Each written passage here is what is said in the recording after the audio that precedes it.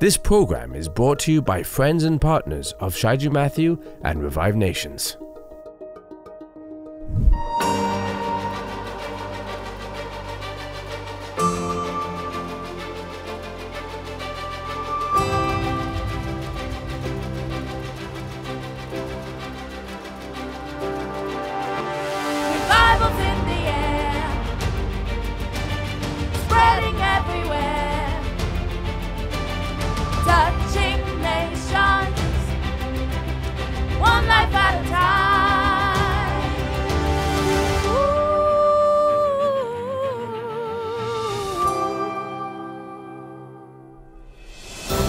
So we have to understand the process of God's help. Otherwise, you'll keep waiting for God to help and you'll miss out on God. So God is saying, I will help you enough for you to go on your knees. But then when I bring you to that point, from there, you have to pick yourself up. Because standing in front of me should not be a forced moment. You get what I'm saying? When you stand before God, it should not be an event that was forced upon you. It has to be a choice. In order for it to be a choice, God could not have forced Daniel to stand up in front of him. I need you to make a choice to get over your weaknesses and get used to standing before this light. Hi kids, I'm Super K and the word saves the day. What's that I hear? Joshua, don't be afraid. Look at all these fish. So guess what happens next? It's a white boat. All this shit. You bet. All you need is water, some food coloring, and some Brett, bleach. No, but you don't understand. My cows, my kids, even my mean wife.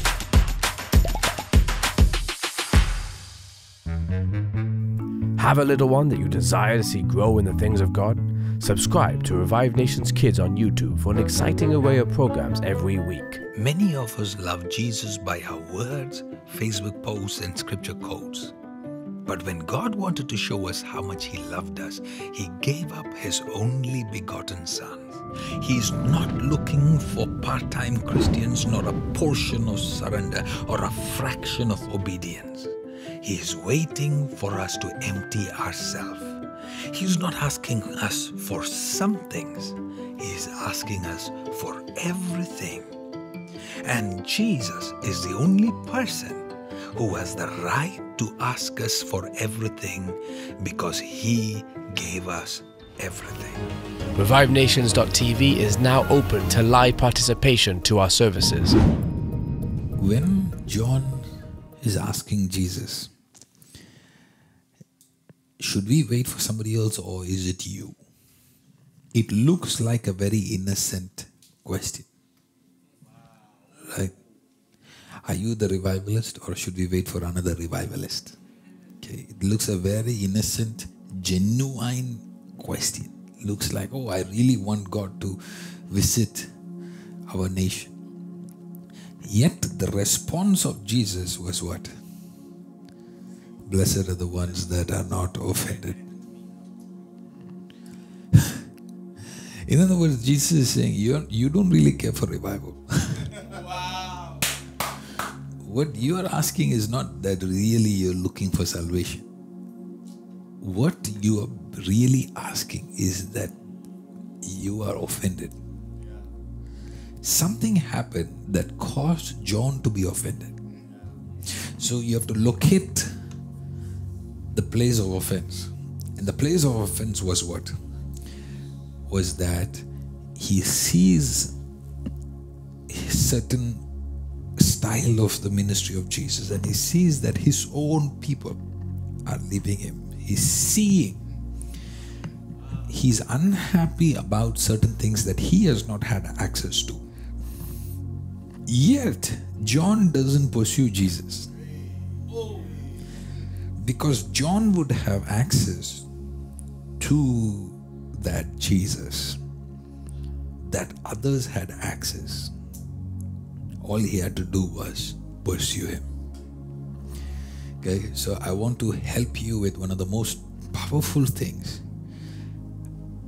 The prophetic grace is one such that it waits for you to be qualified to receive a certain grace. And you don't even realize what that grace is until you've lost that grace. Okay, one more time. So scary. This is the key reason why Absaloms are born in the kingdom. The key reason why Judases are born in the kingdom is because they do not know about the grace that they have lost until they have lost it. They do not know what they have missed until they have missed it. Until they have gone a far distance by talking things that they can't take back, working things that they can't now erase. And now when they start starvation, okay, the biggest miss that a child of God can have in the kingdom is starvation. Starvation of food. Okay, the opposite is true. The greatest visitation that you can have in your city is the opposite of starvation. Naomi heard that God had visited their land and they now had bread.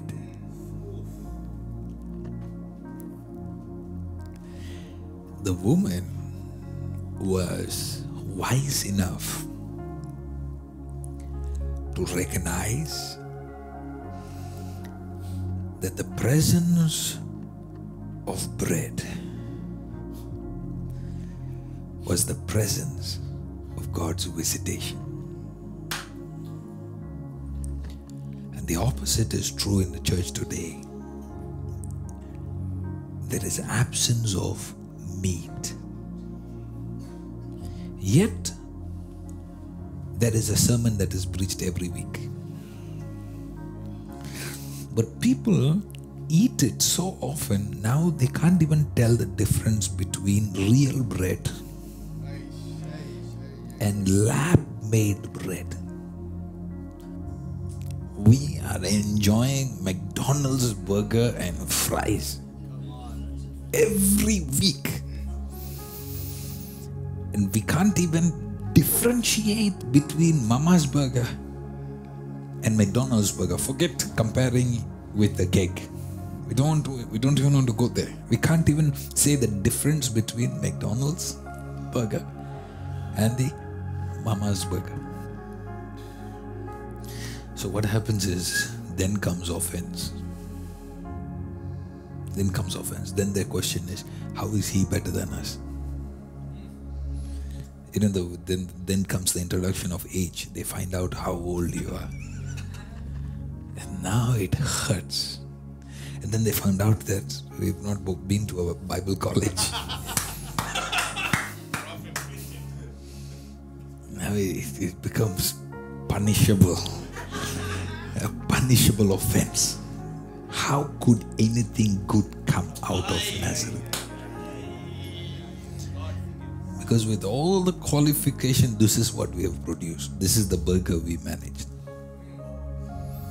So, anytime a word comes, you have to always look at both sides of the word. So when God is telling people that these guys could not receive something because they got offended, then the opposite is true. That if you may not be offended, but if you're not connected, you too will miss it. Okay? So their sin is what? That lack of connection. Your sin then becomes the need for connection. So some of you can say, oh, but well, I have done no fault. I've been good. I've been focused. I have not sinned the way that others have sinned. Yet at the same time, you have not connected. Okay, so the sin was not just the fact that they couldn't recognize something. There is a sin of committing an act. And there is a sin of withholding yourself and not fulfilling what you were supposed to have done. Both are still considered a sin before the Lord. Both are still, God is still looking at it and saying, I sent you someone. Instead of tapping into the fullness of that grace, you have still not tapped into everything that is supposed to have. Look, I'm not saying about you, I can talk about myself. When I submitted to my spiritual father, I remember for 1 year I received nothing. 1 year later I told myself something is not right. I said, I don't think the man God is very anointed, but I don't think it's flowing through me. So I said, no. I need to re-examine my life. What am I doing? I was hearing him, but not allowing that grace to flow through me. Best example I can give you is that woman who was bleeding. There were hundreds of people that were pushing Jesus. In fact, when Jesus said, who touched me? They all were laughing at the master. They're like, oh my goodness, master must be really tired. He needs a break because he's asking, who is touching me? Then everybody is touching me. But out of all that were touching Jesus, only one could touch him differently in a way that could tap into the power in him. Of all the people, what have you done today to tap into the virtue?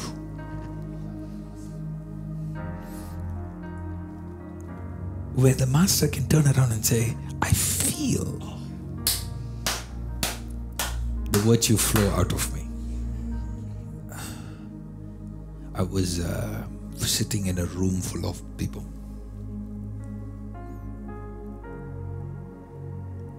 There was at least 6-7 people. I could tell the hand of God was on me. And yet one lady came into the room.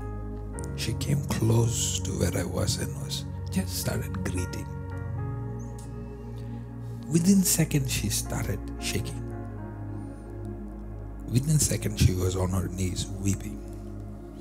And I could feel anointing flow out of me towards her. But my question was not, hey, look, she's receiving. My question was, why didn't the rest of the people in the room not tap into what this woman was tapping into? The power of God can come in a location, in a meeting. And it can go to different parts of the world, in different parts of the same room. And some people can just drag it into them. And sometimes it just returns. And it will all depend on the way you process it. The way you tap into it. Let me give you another key. God looks at Daniel. He's been fasting for 21 days. Says, I have to bless him. The hand of the Lord comes to visit him. But something happens. His body doesn't have the capacity to stand up. Another time the Bible says how the hand of the Lord picked him up, put him on his knees and on his palm of his hand. Okay, on his knees and the palm of his hand. So he's basically almost like a dog, just on four legs, right? On his knees and on his palm. And then the voice of God comes to him and says, stand upright. So then the question is, God, I was on the floor. You stretched your arm and strengthened me to now go on my knees and on my palm. Can you not help me a little more to stand upright? No, he doesn't. Okay, so I want you to see the manner of how God works, because then you can understand how much help you will get from heaven.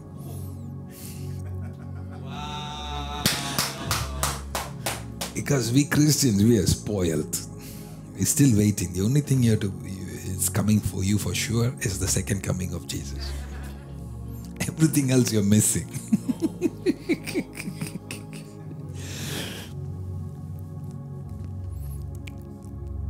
The Lord sees his fragility. So I'm going to help you. But after that, you have to help yourself. Okay? 2 layers. God says, I'm going to help you. But after that, you have to help yourself. Because the Lord is not coming for a foolish bride. He's coming for a wise virgins. The foolish virgins are going to be left behind. But they're still virgins. They're still virgins. They're still consecrated. Look, this should make us scared. They're still consecrated. Yet, they were foolish. And the Lord is not coming back for a foolish bride. He's coming back for a...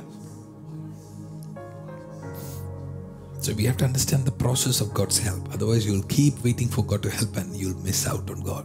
So God is saying, I will help you enough for you to go on your knees. But then when I bring you to that point, from there, you have to pick yourself up. Because standing in front of me should not be a forced moment. You get what I'm saying? When you stand before God, it should not be an event that was forced upon you. It has to be a choice. In order for it to be a choice, God could not have forced Daniel to stand up in front of him.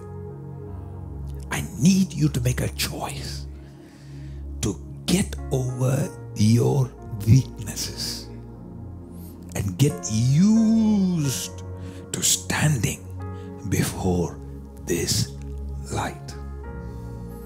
But also means that you will always be found with weakness.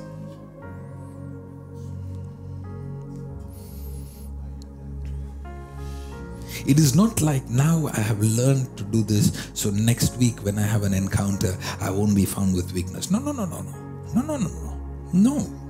Next week when he comes again he will be on your face.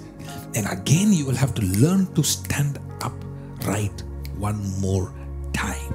A child of God has to keep learning how to stand upright before the Lord.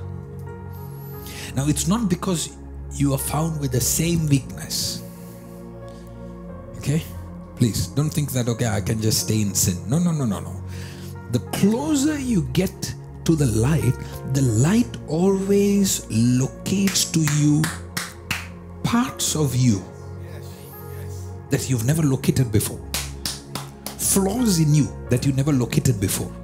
Weaknesses in you that you never thought existed.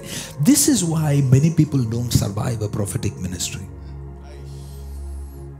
They don't like a ministry that points to their flaws. They don't like a ministry that will expose their wrong thinking.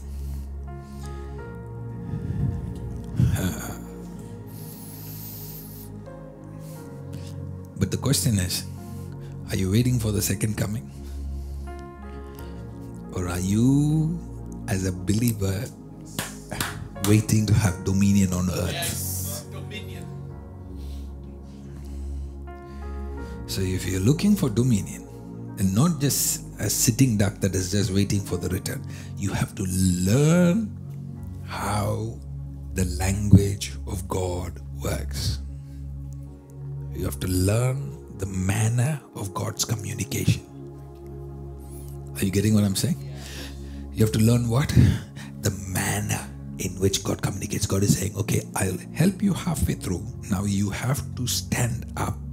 You have to choose holiness. I will help you halfway through, John, but you have to choose to stop this mind attacks in your mind. That part I'm not going to help you. That part you have to help yourself. I will help you, Elijah. I will send you an angel and he will come and give you some bread. But that's not the real deal. The real deal, I'll give it to you when you reach the mountaintop. Okay? But this bread is only given to you just enough to snap out of your mind attacks. This Jezebel had conquered his mind, paralyzed, crippled him. Said, I'm going to give you enough grace to get you on your knees and get you on the palm of your hands. But now from there you have to decide to run. And if you do run, then I will meet with you on the mountaintop. Yes. So when you start getting closer into an electrifying ministry like this, your flesh will act up. Your flesh will act up. Your mind will act up. Your ego will be exposed. You will start, you didn't know that there was such crawlings inside. You thought you were delivered. Until you realized there was layers of deliverance. Yes. And at that point, you get to choose whether now you are going to be part of the group that will reign on earth, or you will be part of a group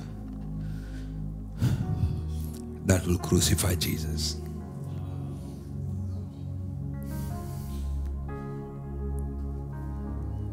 It's a choice. One of the characteristics of a mature child of God is in his way of being unmoved. Because the character of God is what? Is unmoved. So maturity of a child of God is how he knows. And once you locate that answer, then you become unmoved by whatever the enemy is. Unmoved. You're like, I know what is sent for me. I know who God chooses.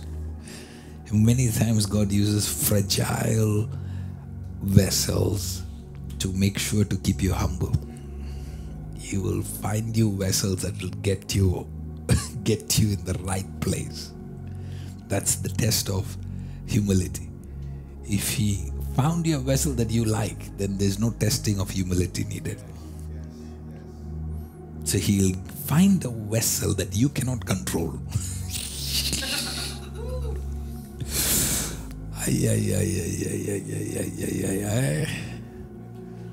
Thank you, Lord. So, and God waits till you become unmoved. When you come to that place of calm and rest and obedience. If you come to that place of rest without obedience, then you will waste time. But if you can come to the place of rest combined with obedience of what God's word is saying, obedience of principles that activate God's glory, now that place of rest and obedience is the conductor of electricity from God. Hello, welcome once again. Thank you for being part of the Revive Nations family. We appreciate all our partners around the world that helps us to get the word to you. As the word is coming to you, life is coming to every part of the world. Anything that's falling apart becomes whole, and restoration is possible. Now you can hear all sermons on the Shyju Mathew app. Don't forget to download that on your devices. Subscribe to our social media platform and let us grow together. We love you and thank you once again for being part of this journey. Until next time, God bless you and shalom. Many of us love Jesus by our words, Facebook posts, and scripture quotes. But when God wanted to show us how much He loved us, He gave up His only begotten Son. He is not looking for part-time Christians, nor a portion of surrender or a fraction of obedience. He is waiting for us to empty ourselves. He is not asking us for some things. He is asking us for everything. And Jesus is the only person who has the right to ask us for everything because He gave us everything. Hi kids, I'm Super K and the word saves the day. What's that I hear? Joshua, don't be afraid. Look at all these fish. So guess what happens next? It's a white boat.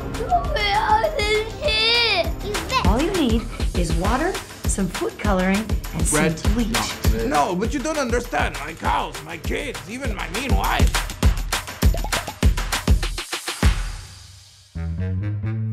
Have a little one that you desire to see grow in the things of God? Subscribe to Revive Nations Kids on YouTube for an exciting array of programs every week. Distance is not a barrier to God. ReviveNations.tv is now open to live participation to our services.